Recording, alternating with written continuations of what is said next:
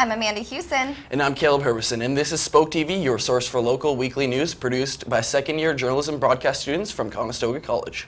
With Remembrance Day coming up, the McCrae House in Guelph hosted Thank a Veteran Day. Carla Buela visited with local veterans and viewed memorabilia from the late poet John McCrae. Guelph and its community will honor veterans and pay tribute to those who lost their lives and fought for freedom by giving thanks to some local veterans at John McCrae's house. 100 years ago, Guelph native John McCrae wrote the poem In Flanders Fields, which has been a staple for Remembrance Day ceremonies around the world ever since.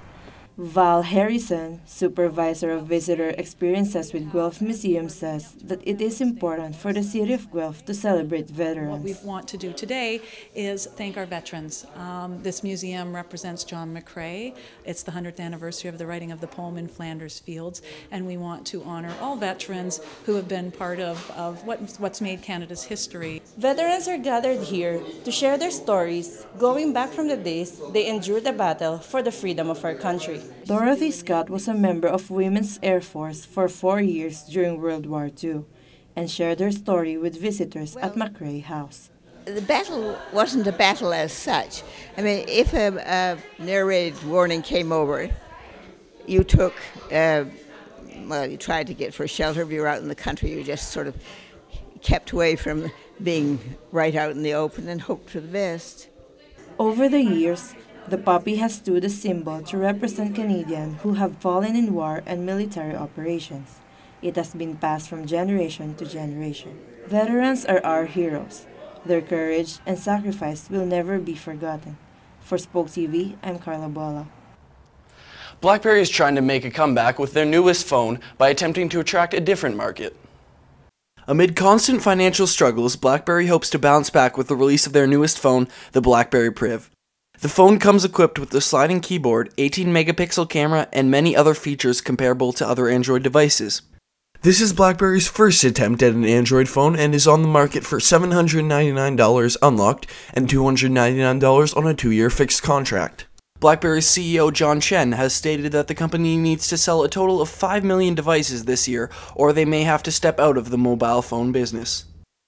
Seniors face many daily struggles as they age, but one that may not come to mind is finding affordable housing. There are new initiatives popping up in hopes of helping seniors find affordable housing. Spoke TV's Carmen Ponciano gives us a deeper look into this issue.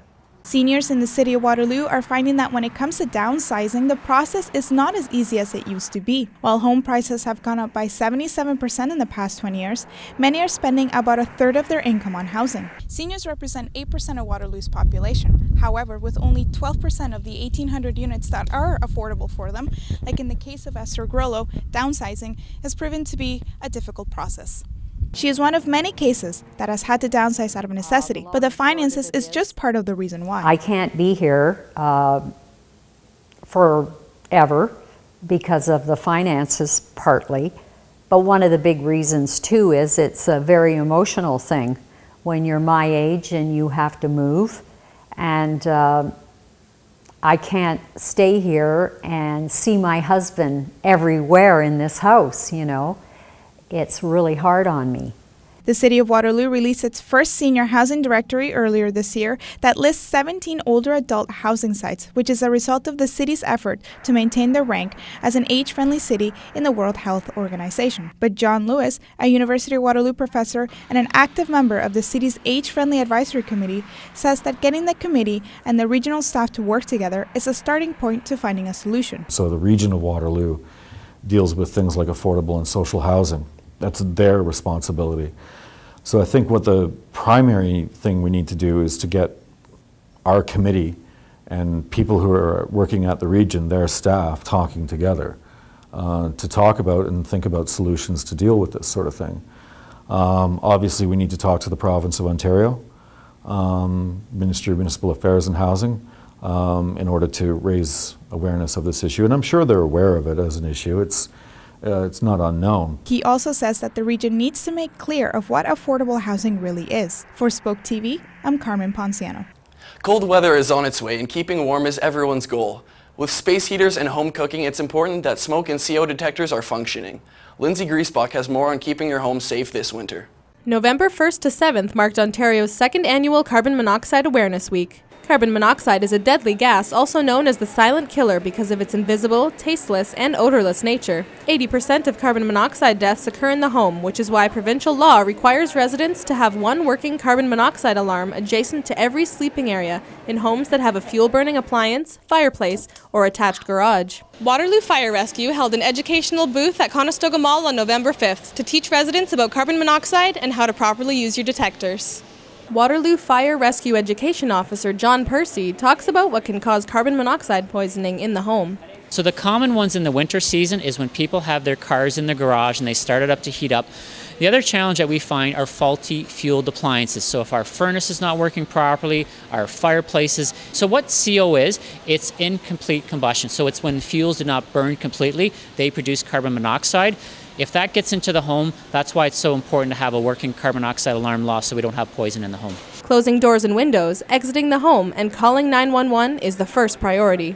Local resident Jill Bruyere had a close call with natural gas in her home several years ago. They put on their suits, they came in and measured the gas levels, and they were quite high. They told us later that if my daughter had come home, which she usually did if she had a spare, and flipped on a light, it possibly could have ignited and been like a bomb, I guess. To prevent accidents from faulty detectors, annual alarm inspections are recommended.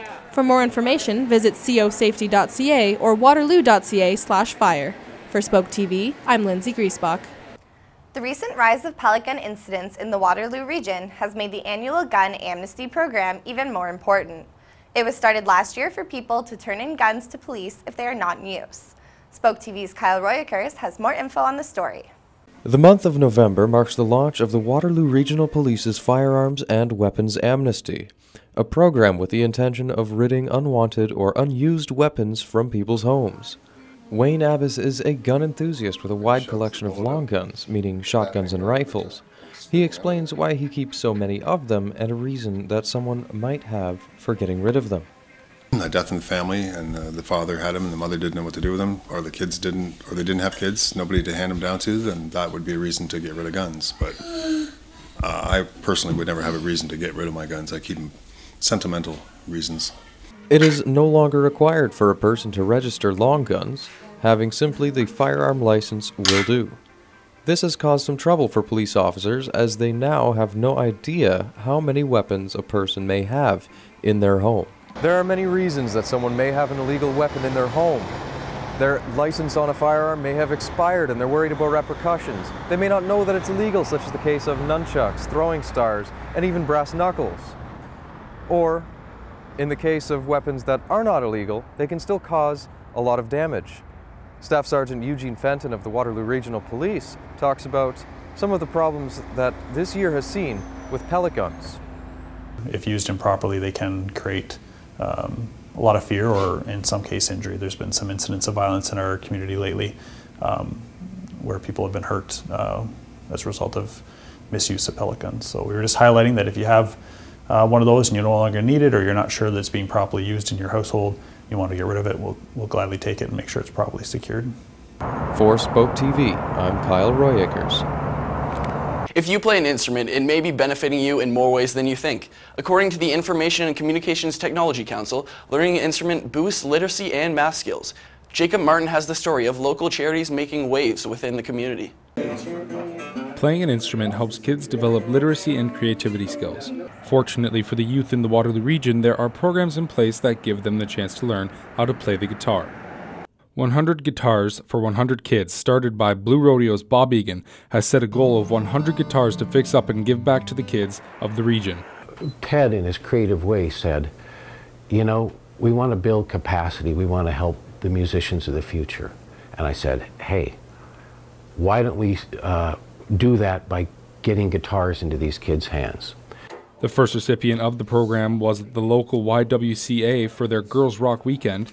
5 electric guitars and 5 basses were fixed and then donated to the organization, who then gave them to the girls that participated. In June of this year is when Cambridge Live Music's co-founder and chairman Ted Ferris teamed up with Bob Egan to form Guitars for Kids in Cambridge. That's essentially the same program, just without the cap on the amount of guitars donated. So far they have received 49 guitars and have serviced and returned 16 of them to the community for kids to enjoy. And if you're willing to drop off or donate some guitars to this program, your guitars can be donated or dropped off to the Queen Street Music School in Cambridge or any branch of the ID Exchange in Cambridge, including the Guelph Public Library. After the guitars get fully serviced, they get donated back into the community to places like ID Exchange and the Queen Street Music Hall. They get put into the hands of kids who couldn't otherwise afford one.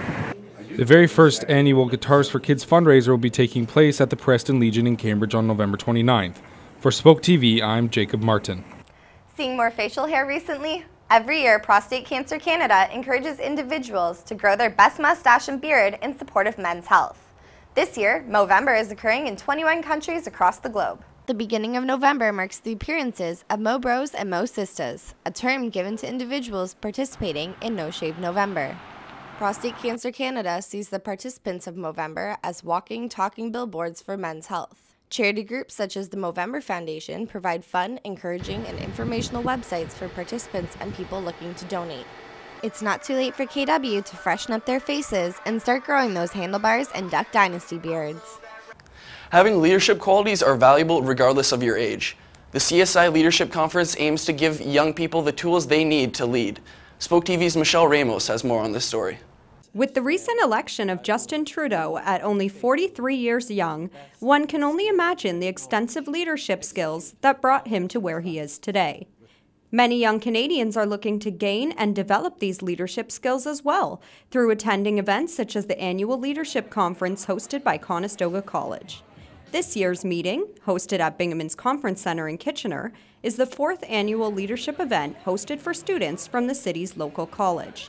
This fun-filled weekend was held both Saturday and Sunday and cost students $30, which included meals, leadership skill developing activities, and famous guest speakers, such as international motivational speaker Della Torra McNeil. Jeff Shear, the president of Conestoga Students Incorporated, talks about how these events help young people develop essential leadership skills. So it's a good way for not only our students to be exposed to leadership on campus, but also a way for them to be able to take that and use it in the future as well.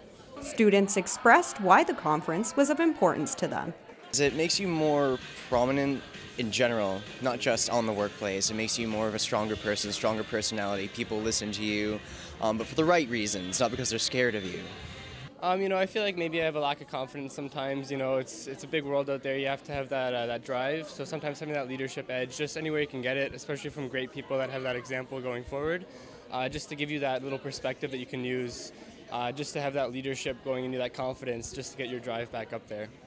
This non-profit event is completely funded by Conestoga Students Incorporated. For Spoke TV, I'm Michelle Ramos. Glee and Pitch Perfect portray a cappella in the youth community. But it's not only teens enjoying the sounds of music. Kelly Golden spoke with the Twin City Harmonizers, an older a cappella group excited about youth participation. A cappella, quartets, and barbershop groups have recently been making a comeback.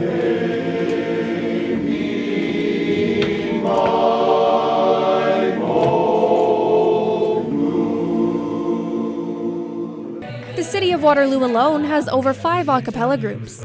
The Unaccompanied Minors are an a cappella group at the University of Waterloo, who think that it is important that the younger generations stay in touch with this style of music.